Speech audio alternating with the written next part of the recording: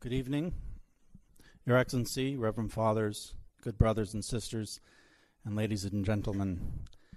This is the first time I have ever attended the Fatima Conference. Last year, I was supposed to give a talk here, but I got sick right before. And this year, I was trying to get sick, to get out of it, but unfortunately, I was taking too many vitamins, and health won out.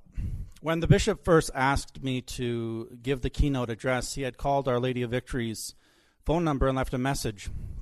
Unfortunately, the entire message was white noise. I heard a few words. I can only make out a few words. And whenever the bishop calls, especially out of the blue, I always get a little nervous that I do something wrong. Does someone complain about me? Is he wanting to send me to Africa or the Middle East? Well, eventually, I got a hold of the bishop, and all he wanted was for me to give the keynote address. But I must have misunderstood him a little as to what he wanted the talk to be about precisely. My understanding at the time was that he had basically wanted me to speak about Our Lady of Fatima's prophetic words, "In the end, my Immaculate Heart will triumph." Luckily, or rather providentially, about a month ago, I was set straight by Father Benedict as to what the bishop intended. The bishop wanted this talk to focus on Our Lady's triumphs throughout history and currently, rather than focusing too much on the final triumph. And this set me straight, but definitely upset my train of thought as I was mentally preparing a whole talk to explain those mysterious words of Our Lady, words which I had never given deep consideration before.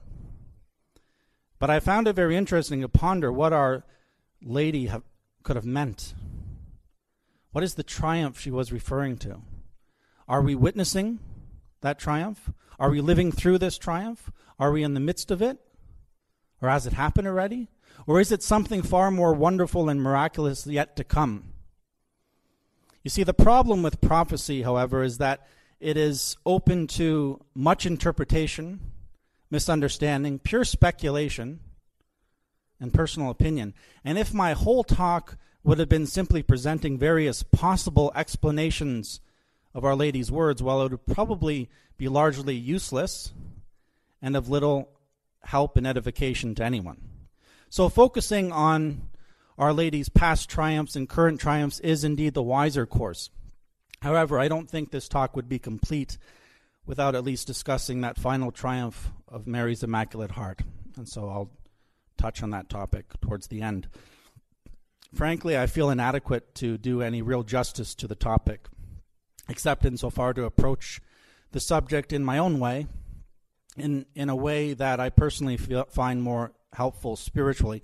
So I would like to approach this topic of the triumph of Mary's Immaculate Heart primarily from a dogmatic and spiritual point of view than just merely bits of historical trivia, mere historical examples. However, there are clearly example after example of triumphs of Our Lady throughout history of the Church.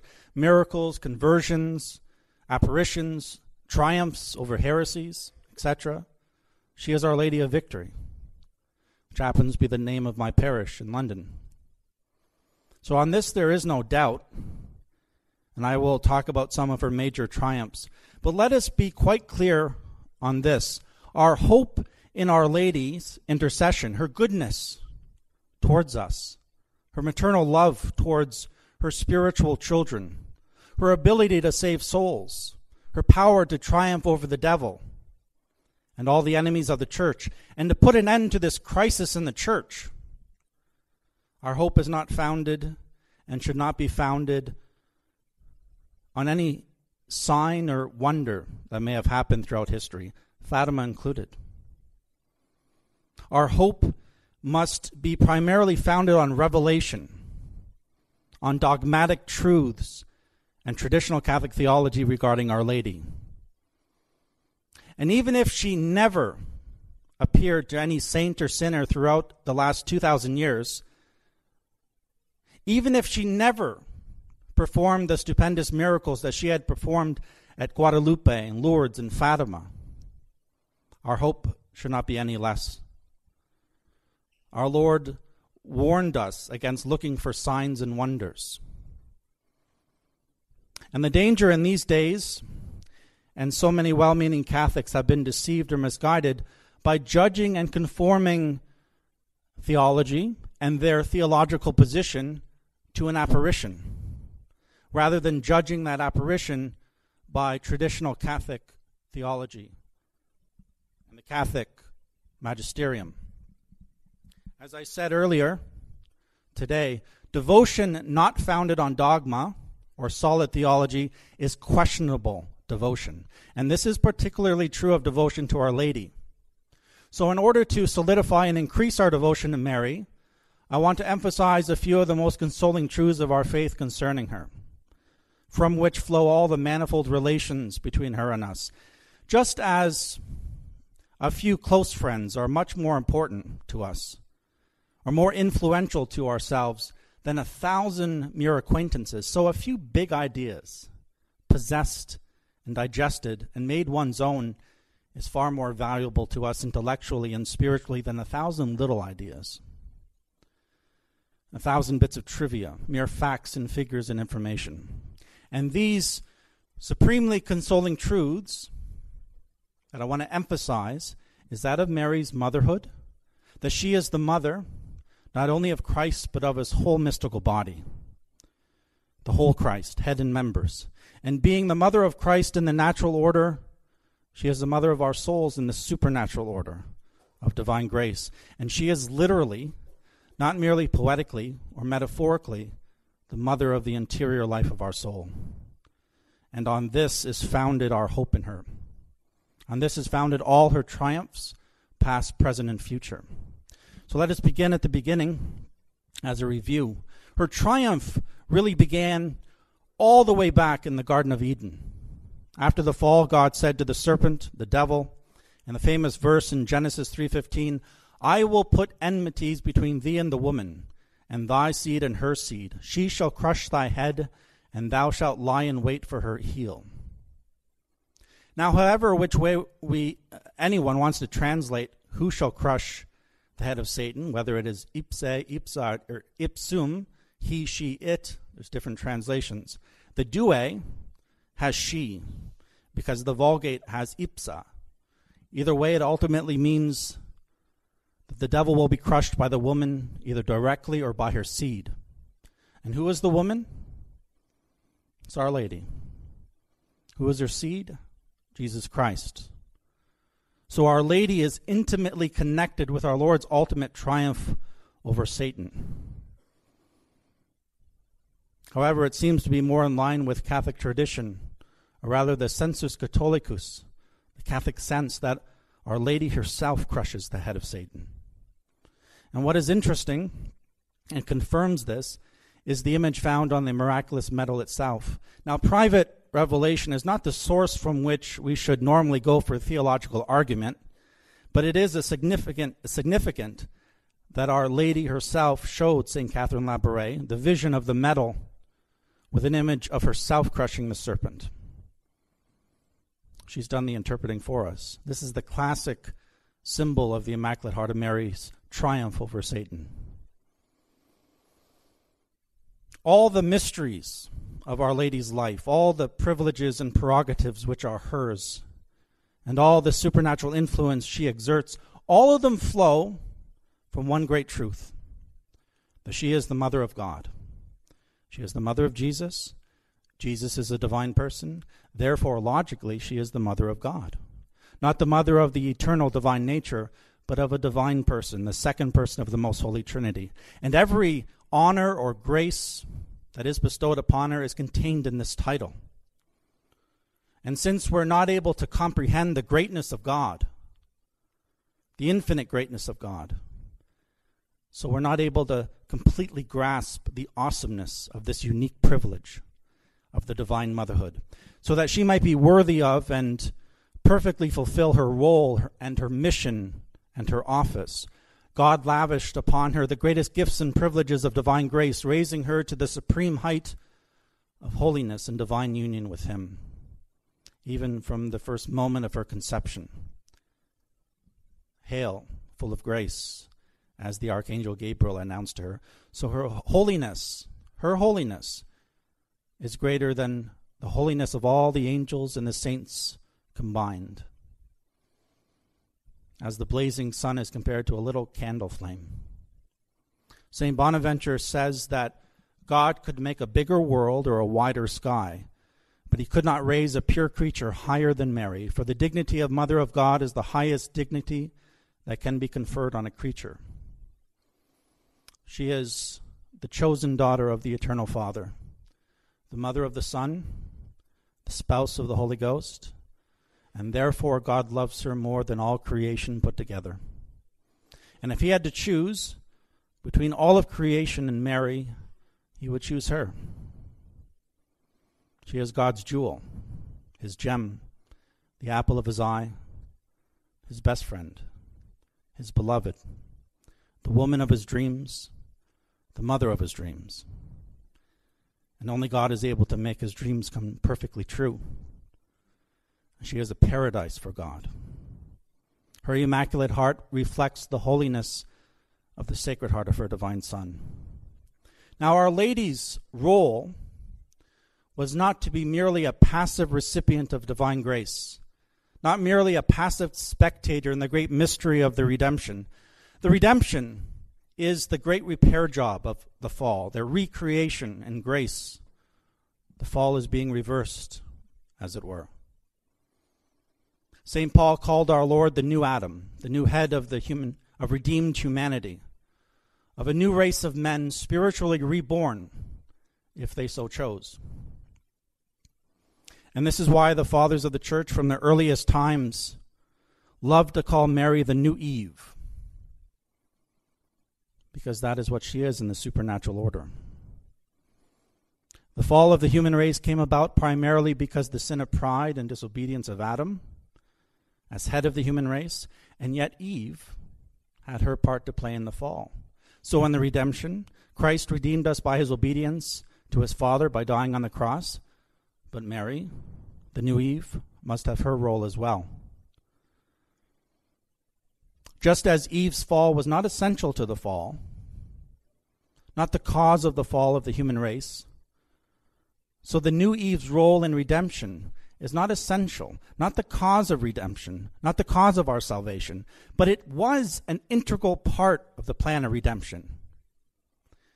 If Adam hadn't fallen, the human race would not have fallen.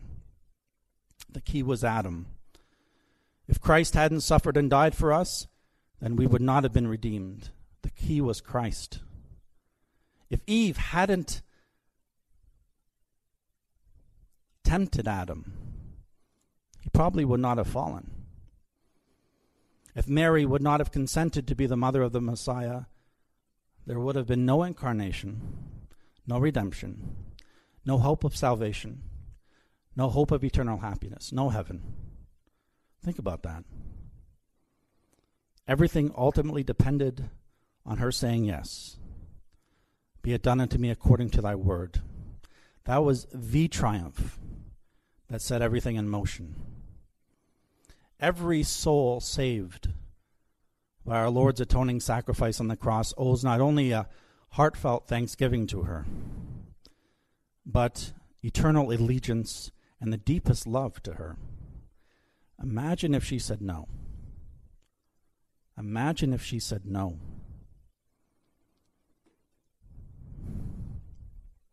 But her office and role in redemption is not only to be the mother of God, not only, I speak as a fool, not only to be the mother of God, the mother of the Redeemer, the mother of Christ. She was destined to be the mother of God's adopted children in grace, the mother of the redeemed, the mother of the mystical body of Christ. And Christ is the head of the mystical body. But Mary, as many of the fathers of the church teach, is the mystical neck through which all the graces from the head to the members flow. She is the new Eve. And as the new Eve is the mother of all the living, all those who live the life of grace, of sanctifying grace, those who participate in the divine nature. And although not formally declared in the form of a solemn definition, many recent popes, when I say recent, I mean pre-Vatican II, have taught in a binding and authoritative men, or what theologians have been teaching for centuries, that Mary is the mediatrix of all graces.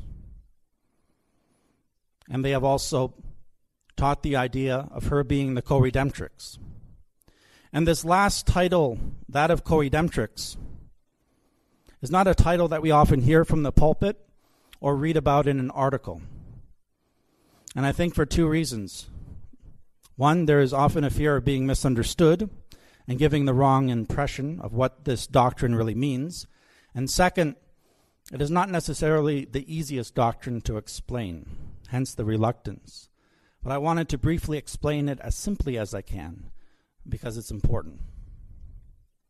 Pope Benedict XV wrote in 1920, quote, "With her suffering and dying son, Mary suffered almost to the point of death. She renounced her maternal rights over him, and for the purpose of appeasing divine justice, inasmuch as it was dependent upon her, she offered up her son, so that it can be truly said of her that with her son she ransomed mankind." So clearly, according to Pope Benedict XV, Our Lady was not merely an idle spectator, but took an active role in the offering of the atonement for the sins of mankind. What the Eternal Father accepted was a joint offering made by the new Adam, and through him and with him and in him, and subordinate to him, also offered by the new Eve. That in some mysterious way, we owe our redemption to her as well, subordinate to Christ, and in complete dependence upon him, but really and truly. And this is why she has been called the co-redemptrix. Admittedly, this title is at first misleading and perhaps a little shocking, but by it we are no way putting her on equal level with Jesus Christ, who is the Redeemer, whose passion and death adequately atoned for the sins of all men, meriting all grace and giving us the possibility of attaining the beatific vision in heaven. We don't have two Redeemers, only one Redeemer, only one mediator between God and man, and that is Jesus Christ. Our Lady was redeemed by Christ's sacrifice, and any grace that she ever received or was going to receive was due to her son's sacrifice. But our Lord has willed to have the members of his mystical body associate themselves and assist him in the great work of redemption. He doesn't need apostles, but he chooses to have them. He doesn't need anyone to sanctify souls by administering the sacraments, but he chooses to have them. He doesn't need any of us to pray for sinners, but he wants us to. He doesn't need the angels, but he uses them. He chooses to make use of subordinate mediators to assist him. And this teaches us one very important truth in the spiritual life, that each of us, that each of Christ's mystical members are called to be other Christs, other Redeemers, other Saviors in their own way and in their own degree for the salvation of the world. We are all to unite our prayers and sufferings with our Lord's great sacrifice. That is what we do at Mass. That's why we have daily Mass. The sacrifice of the head is perfect, but there are still things wanting to his sacrifice in his mystical body that we have to fill up. St. Paul said, "I fill up those things that are wanting of the suffering of Christ for the sake of his body, which is the church." Now, these merits that the mystical members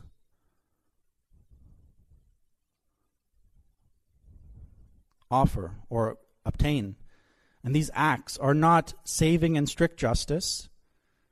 They're only so by divine complacence, because our Lord wills to consider the multiple contributions of each of his members and to use them for the salvation of souls.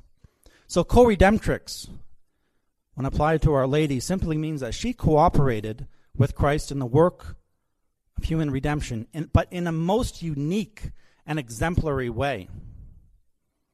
Our Lady is the perfect member of the mystical body.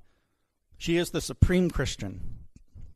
And she united herself to his sacrifice so perfectly and by her most perfect union with our Lord, she merited by her co-suffering, by her prayers, by her great love, all the graces that were ever to be distributed till the end of time.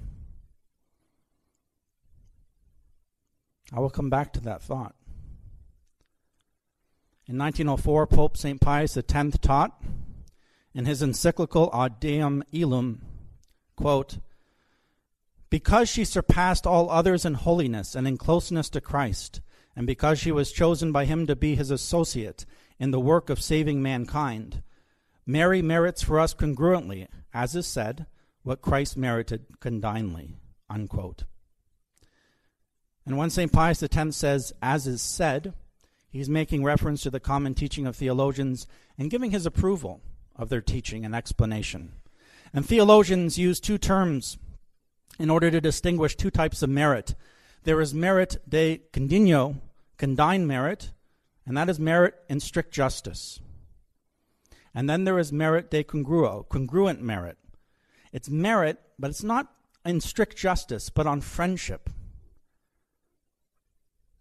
That the recipient doesn't deserve it, but it's because you're a friend of God that God will give it to you.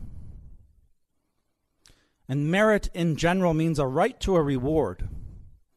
Merit doesn't produce that reward, but it gives you a right to it.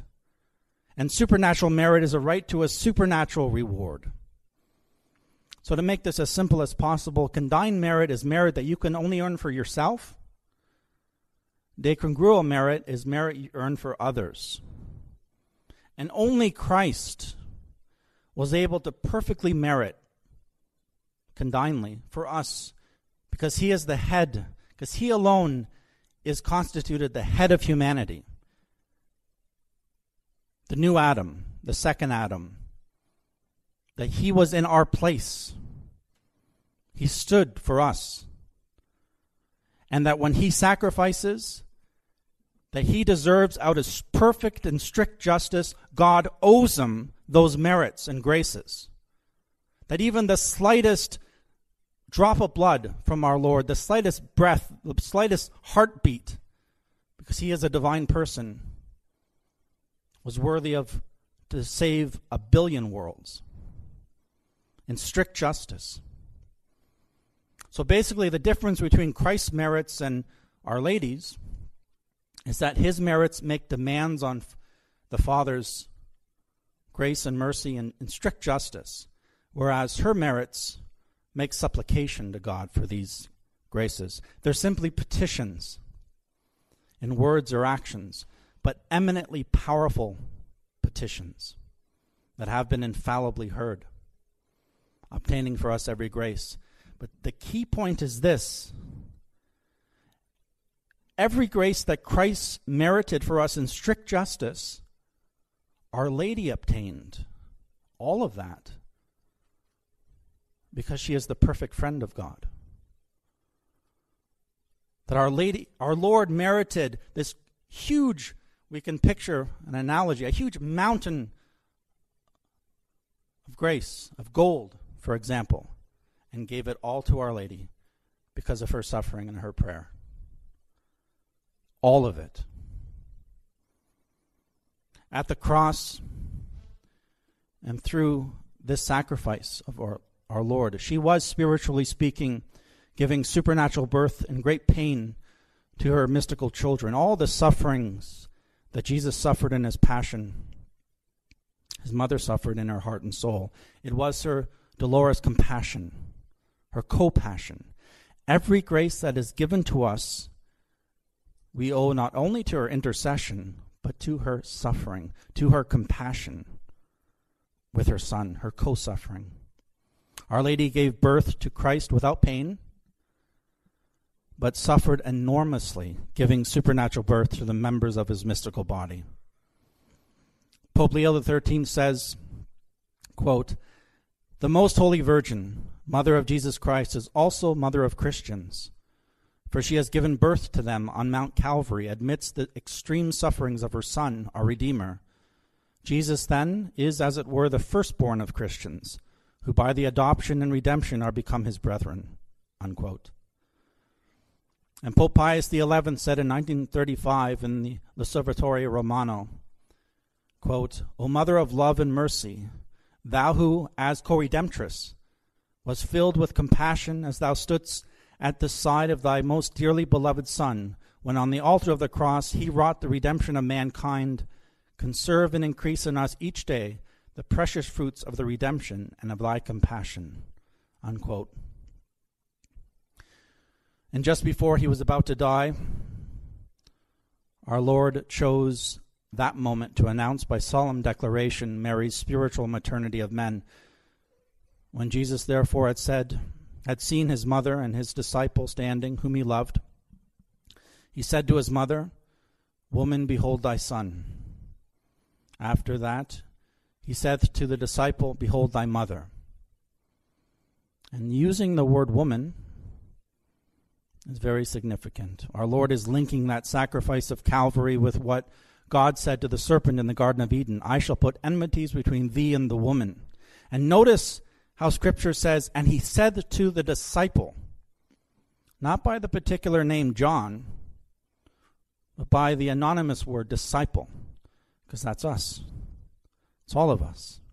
It's the church, the mystical body. "Behold your mother." And I think Catholics generally do not fully understand this aspect of Our Lady's role in redemption. Most people think it is simply that we pray to her and she hears our prayers and she asks God for us. She intercedes for us much in the same way any saint would. And she does that, of course, but it goes further. Whatever grace God wills for us to have, she has actually earned that grace for us. We owe everything to her under Christ. She is literally, not merely poetically or metaphorically, the mother of your interior life, the life of grace in your soul. At each moment, she is essential to you. We can do nothing supernatural without grace, nothing that gets us any closer to sanctity or salvation without grace. And it is through her that every grace comes to us. We cannot, therefore, at any moment be without her motherly care. And we're not just spiritual children, but we're her spiritual infants. And it would actually be closer to say that we are in her womb, mystically speaking, and she is forming Christ within us until our heavenly birthday.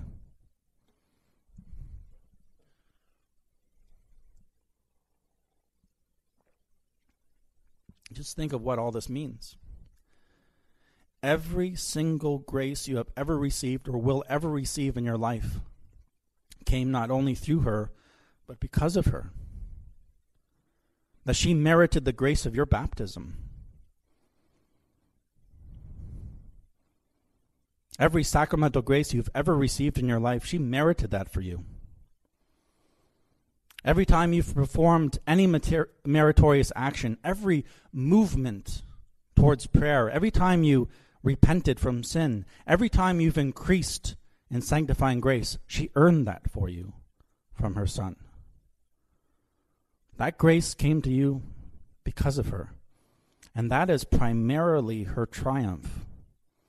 The triumph of her immaculate heart and sorrowful heart. Every soul in this state of grace is her triumph. Every sinner converting to God is her triumph. Every soul in purgatory and every soul in heaven is her triumph. A triumph of her immaculate heart. And remember that her immaculate heart is not something other than herself. It's not some entity apart from her. Just as the Sacred Heart is not other than our Lord Jesus Christ himself, his physical heart is, which we worship, is hypostatically united to a divine person. But we use the heart. He showed us his heart because it's the natural symbol of his unfathomable love for his Father and for us sinners. But it represents all of him, the very depth of his being and personality. And so her immaculate heart is the symbol of her holy and spotless heart which loved God and loved us more than words can ever describe. A heart full of love, but is rarely loved in return. A heart all on fire, and yet wounded by ingratitude and sin. The perfect mother's heart for us. And if we want to talk about the triumph of the Immaculate Heart of Mary, we really have to start with these truths. And just let that truth sink into your heart. Every grace that has ever come to you and will ever come to you, every increase of love of God that stirs in your heart and soul, she earned that for you. And if you cooperate with divine grace and eventually die in the state of grace and save your immortal soul, that was her triumph.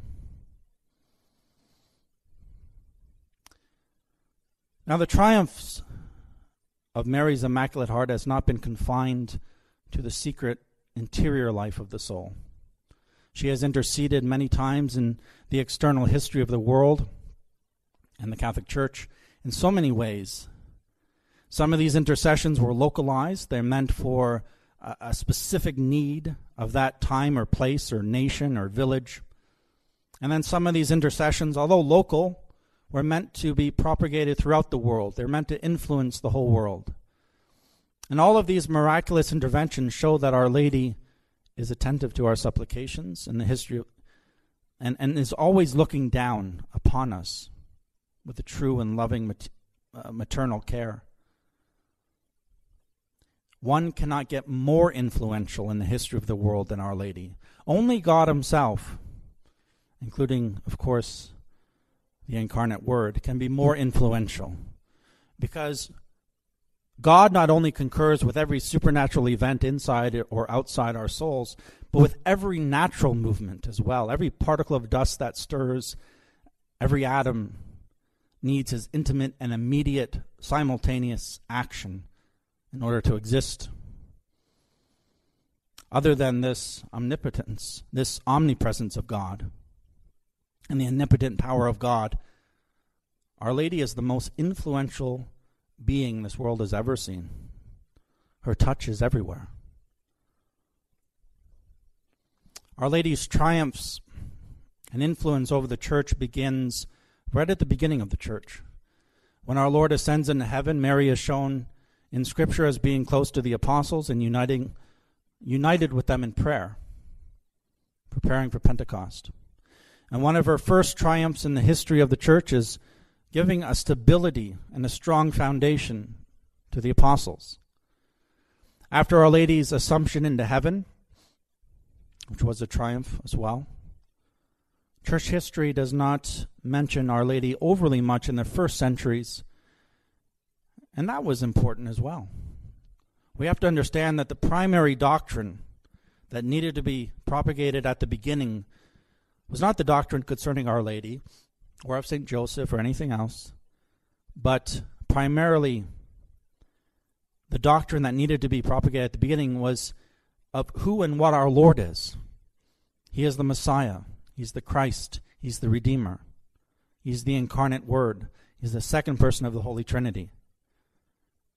In the 5th century, however, it was precisely concerning Our Lady, doctrine concerning Our Lady, which protected and clarified the Catholic doctrine concerning Christ, that he is one divine person, not two. He's the second person of the Holy Trinity. The heresiarch Nestorius denied this. He made Christ into two persons, one human and one divine. And he said Mary was the mother of the human person, and then the divine person came to dwell. And all the Catholics of the time, or at least of his town, they had a deep devotion to Our Lady, and they hailed her as the Mother of God, because she is the mother of a divine person. Not merely a holy human person, but a divine person. And Nestorius was condemned at the Council of Ephesus in 431. So Our Lady triumphed over heresy, which she was to do over and over. And for this reason, in the Roman Missal, she is called the destroyer of heresies. And she's already conquered the heresy. She's already crushed the head of the serpent and his seed, and one of his seeds is heresy.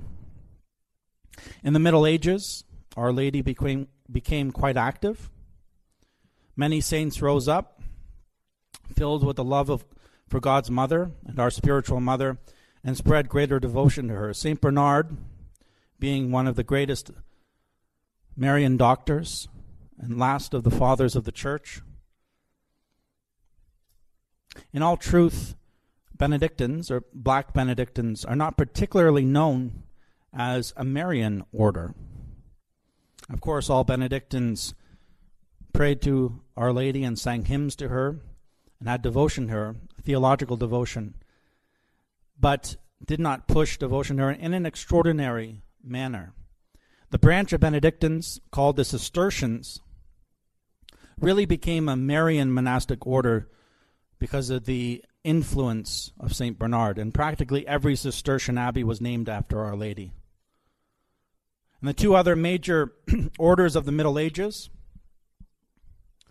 which were especially known as devoted to Our Lady and did so much good for souls, are the Carmelites and the Dominicans. And these two orders spread devotion to Mary far and wide. And because of it, so many souls were kept from heresy. So many souls were saved.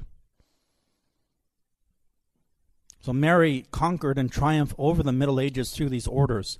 And two of the great sources of grace, outside of the sacraments, of course, for us poor sinners, have been the two Marian devotional practices, sacramentals, the scapular and the rosary. And the scapular, as we know, was committed to St. Simon Stock and the Carmelites. And the rosary was spread far and wide by St. Dominic and his Dominicans.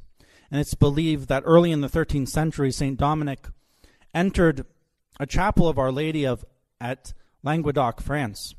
And he cast himself on his knees, begging Our Lady with all his heart to put an end to the Albigensian heresy. And Mary appeared to him in all her glory and said, "Take, O Dominic, this my rosary, made as it were of so many roses, and accompanied by such prayers as are continually heard with so much joy in heaven. Go and preach everywhere this new form of prayer, which I bring down from heaven, and you will find that as it is most beautiful, it is most pleasing to my heart, most profitable to those who make use of it, most efficacious in rooting out heresy, in overcoming vice, in promoting virtue, and in obtaining graces of every kind from God." And the Albigensian heresy was destroyed. Our Lady again interceded to destroy a heresy that would have meant the destruction of Christian society if left to spread its errors. And then we have the scapular and St. Simon Stock. On July 16th, 1251, the Blessed Virgin Mary came down from heaven, surrounded by a great light, bringing the brown scapular. And from that day, untold multitude of Catholics wear her scapular with great devotion. And it's been a source of untold blessings upon the world. So the rosary and the scapular are the two pillars of devotion to Our Lady, and through them Our Lady has triumphed over and over.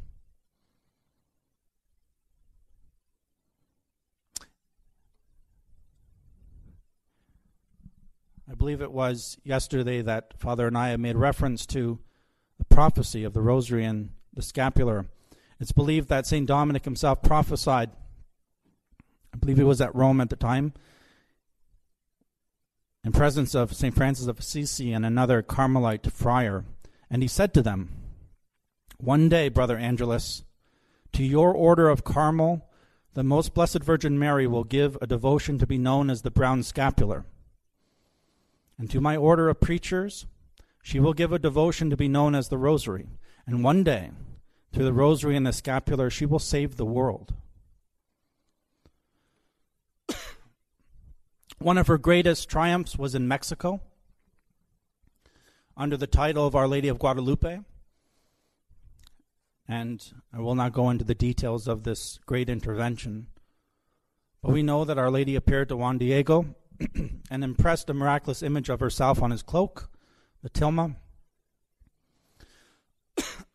And in 8 years, there were approximately 9 million converts. Those are the numbers I've read. A whole nation conquered to Christ by Our Lady, the Immaculate One. And when Europe was in the throes of heresy and apostasy from the Catholic Church by the Protestant Reformation, so many souls separated from the true Church of Christ. And Our Lady made up for those losses by conquering a whole nation for Catholicism.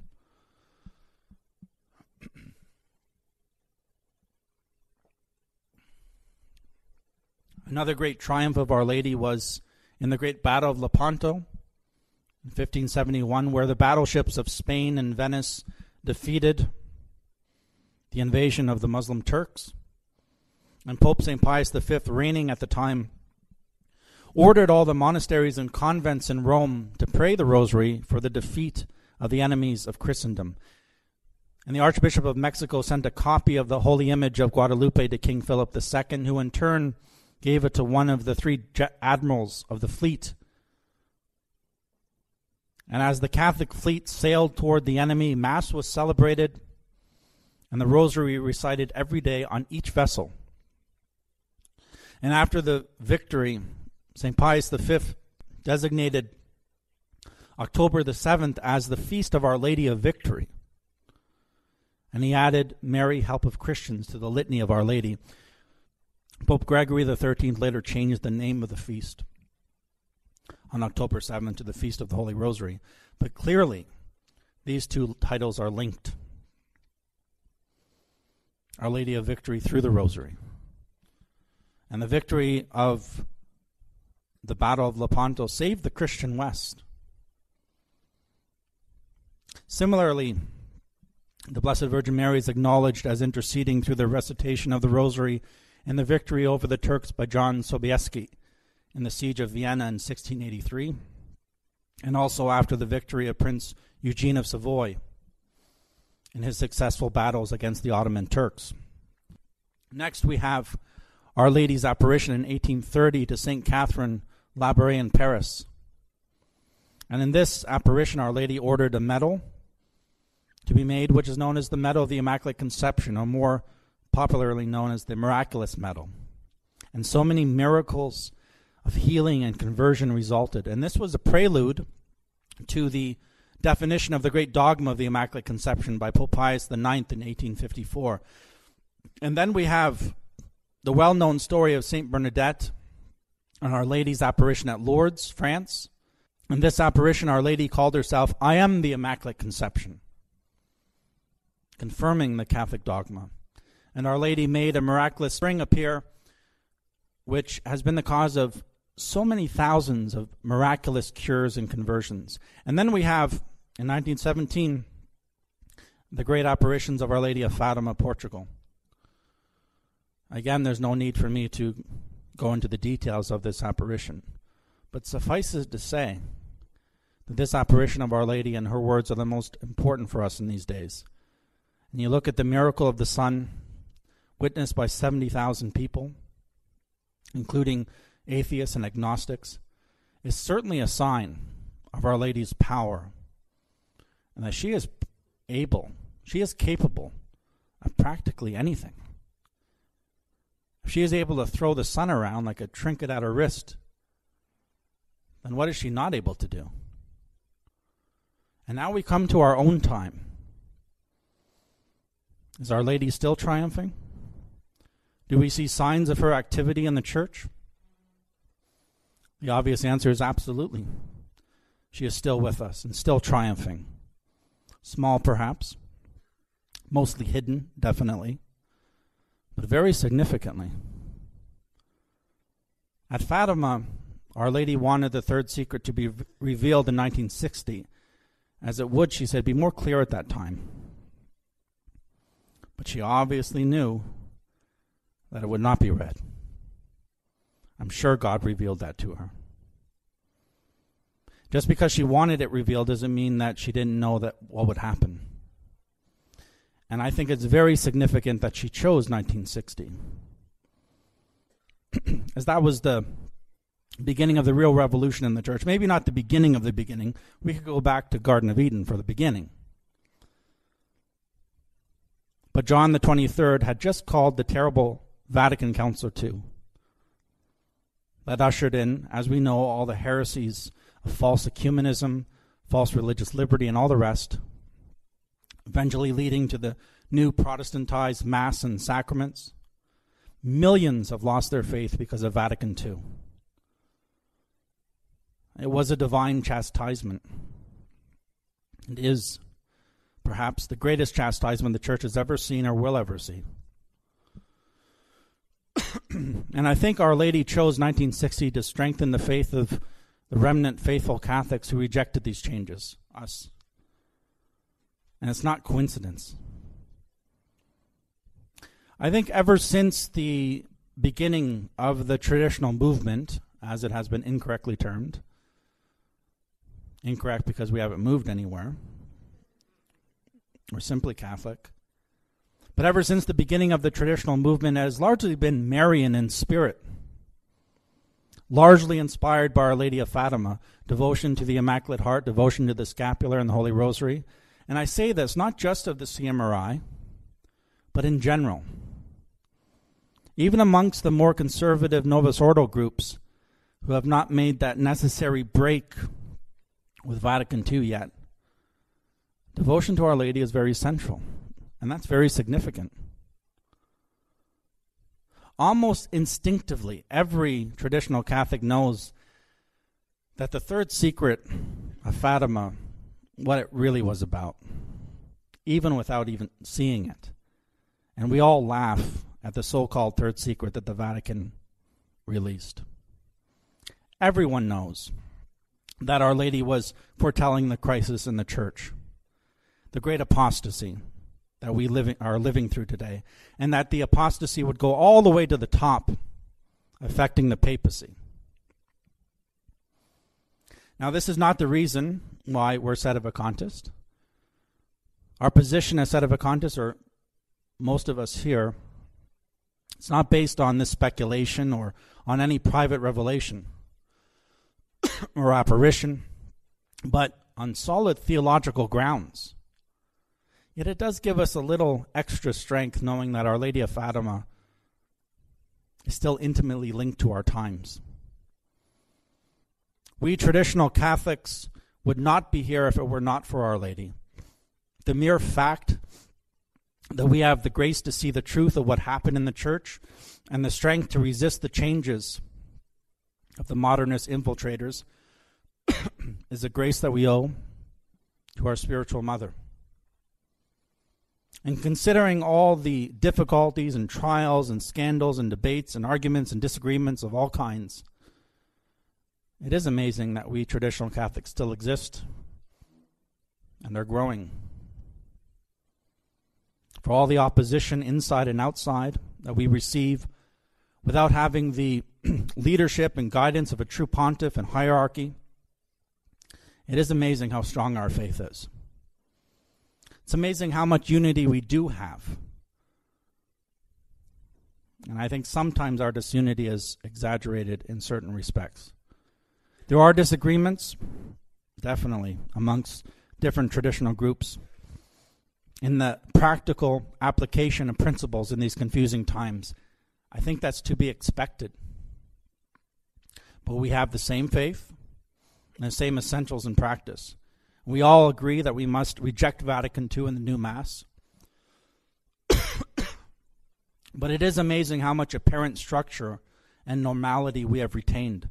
And some of it is apparent. And we shouldn't fool ourselves. We are in the catacombs. We are not in the 1950s. We are not in normal times.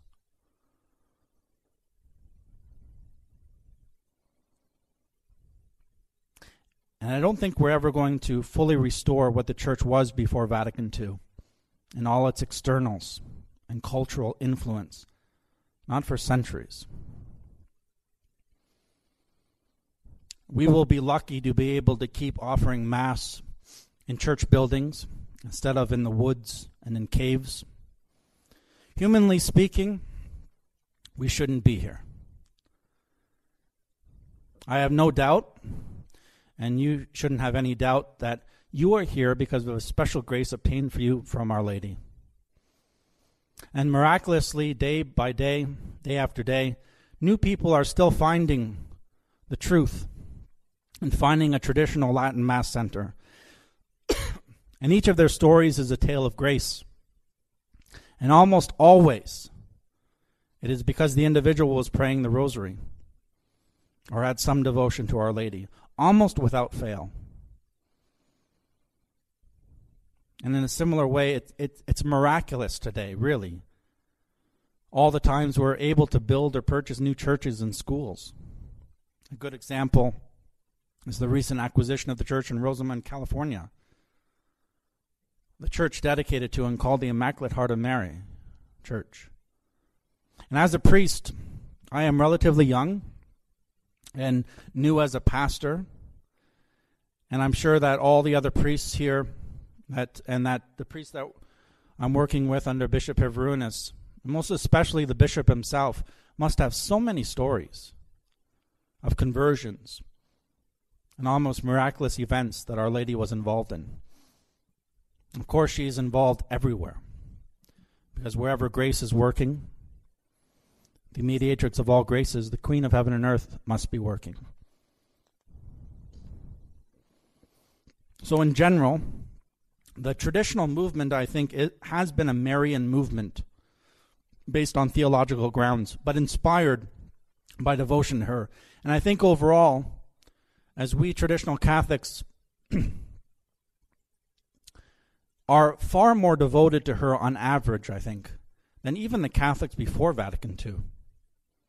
Daily recitation of the Rosary, wearing the brown scapular, the 5 first Saturdays, St. Louis de Montfort's true consecration of Mary, devotion to the Immaculate Heart of Mary, Our Lady of Fatima. These are meat and potatoes for traditional Catholics. They're staples. And all of us, even those who are not ostensibly Marian in our devotion, all of us desire to go to Jesus through Mary. It's in our blood now.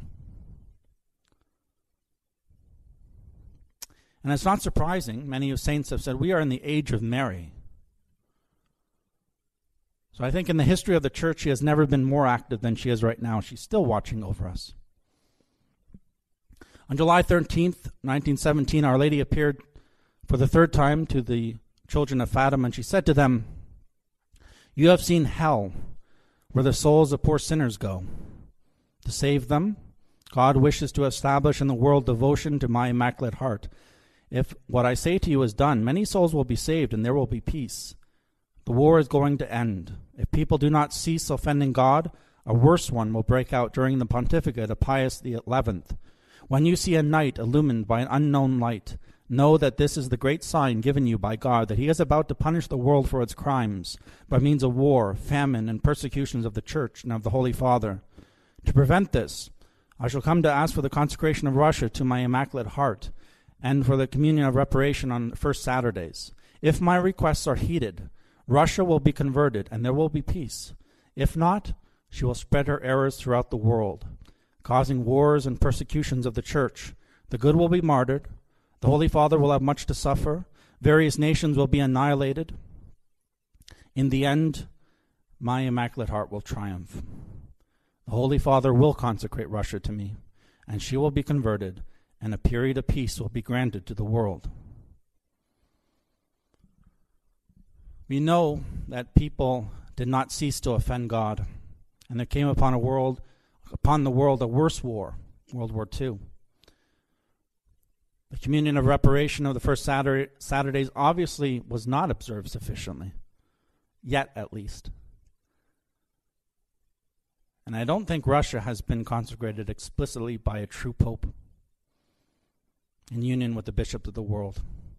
And therefore, Russia has spread her errors of communism, materialism, atheism throughout the world. And as said of Acontis, we don't think John Paul II was a true pope, and his consecration had no power. So in any case, has Russia converted? Not really. Communism in Russia has apparently fallen, but I don't think a mere change of political system is what Our Lady meant by Russia will be converted. They're not Catholic. They don't have the true faith yet. Some traditional Catholics might debate some of these points, but I don't see how. One thing Our Lady did say that should give us tremendous hope and comfort: in the end, my Immaculate Heart will triumph. It will triumph. And what is this triumph? One part of it is that Russia will be converted as a sign of her triumph, and there will be peace. But she assures us that this will happen. But what must precede this? The Holy Father will consecrate Russia to me. It implies that there will be a Pope who will consecrate Russia to the Immaculate Heart of Mary, explicitly. And in union with the bishops of the world, even if the number of those bishops be reduced to a mere handful, which we have today. So a true Pope will do this consecration in the way Our Lady requested, and the result will follow, and it will be triumphant. Our Lord told Sister Lucy that it will be done, but it will be late. I don't think it's happened yet, but I think it will. I believe that we will get a true Pope, and I think that one of the great miracles that, it's my opinion, that one of the great miracles that we will witness relatively soon is Our Lady will somehow give us a true Pope. A Pope is the vicar of Christ, her Son on earth, and who better to give us this miracle than the Mother of Christ? And so many of the real problems in the traditional Catholic world would be solved almost overnight if only we had a true Pope. And humanly speaking, we are in an impossible crisis. And there doesn't seem to be any clear way to fix the mess. No clear way to even get a true Pope again. And I have no idea how Our Lady will do this, or how she will convert Russia. But if she can make the sun dance for 70,000 witnesses, imagine if she did the same thing for 70 million or 7 billion. She could do it. Also, it's significant that she chose to appear in Fatima, which happened to be the name of Muhammad's daughter. And the Muslims do consider Mary very highly. So will she convert the Muslims as well on a large scale? In the Apocalypse it reads, "And a great sign appeared in heaven, a woman clothed with the sun, and the moon under her feet, and on her head a crown of 12 stars. Maybe St. John meant literally, the world will see this. Maybe not. But whatever she will do, it will be absolutely clear and decisive and effective." There are many opinions on these matters. These are simply mine. I believe that Bishop Pivrunas is of the opinion that Our Lady's triumph is primarily the fact that we traditional Catholics are still in fact here. It's a miracle of grace. Also, and I may be mistaken, but I think the bishop also postulated the idea that the prophecies of Fatima were largely conditional, and that we may be simply in a post-Fatima era. There's definitely an argument could be made. It has similarities to our Lord wanting France consecrated. It wasn't done to His Sacred Heart, and France lost the kingship, the royalty.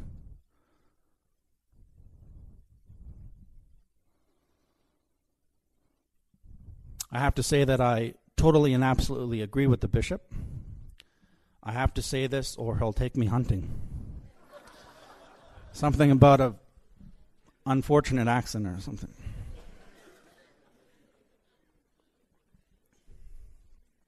I'm kidding. But it is true there's many opinions and there's lots of speculation about what Our Lady meant regarding her triumph and how things will precisely play out. And I have my opinion and you may have yours. As long as we stay within the confines of solid theology, I think all is good. But one thing for certain, we'll find out the truth.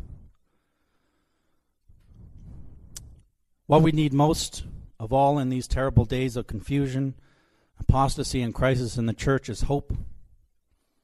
In the Salve Regina, the prayer, Hail Holy Queen, we call Mary our life, our sweetness, and our hope.